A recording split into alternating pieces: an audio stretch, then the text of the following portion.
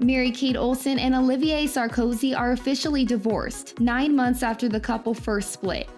The 34-year-old and her ex Olivier's divorce settlement was signed off by a judge at New York Supreme Court on Monday, according to US Weekly. The divorce news comes after the former couple reunited for a virtual hearing earlier this month to sort out their final agreements. And Mary-Kate's fortune is protected. The wealthy fashion designer had an ironclad prenup ahead of the divorce proceedings, a source previously told the magazine. The former actress and her famous twin sister Ashley Olsen allegedly have an estimated $500 million combined net worth.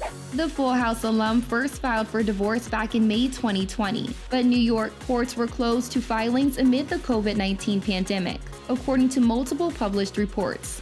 The designer wanted to end their 5-year marriage immediately and requested an emergency divorce that the court later denied. Mary-Kate reportedly filed the order after she claimed Olivier attempted to force her out of their lavish New York City apartment by terminating the lease, according to TMZ. The fashion designer reportedly moved into a $325,000 per month mansion in the Hamptons after her emergency order was rejected.